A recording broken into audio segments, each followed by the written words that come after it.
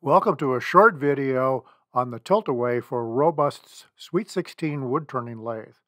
The tilt-away attaches to the end of the lathe bed and can be used to tilt the tailstock out of the way to the front or to the back. Here it's being tipped to the front so you can go behind for hollowing, and you can also tip the tailstock to the back of the lathe. The tilt-away also quickly repositions the tailstock onto the lathe bed.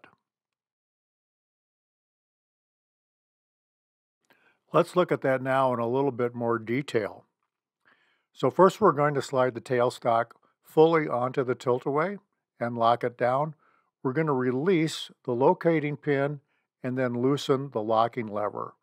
And now we can tilt the tailstock either to the front or to the back of the machine.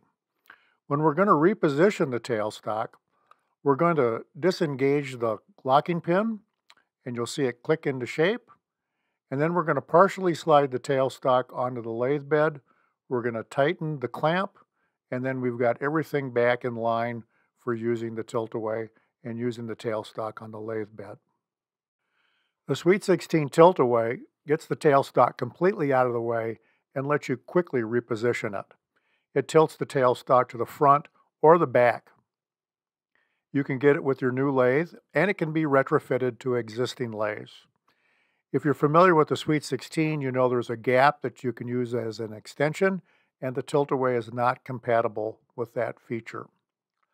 If you buy a tilt-away, it comes with complete installation instructions.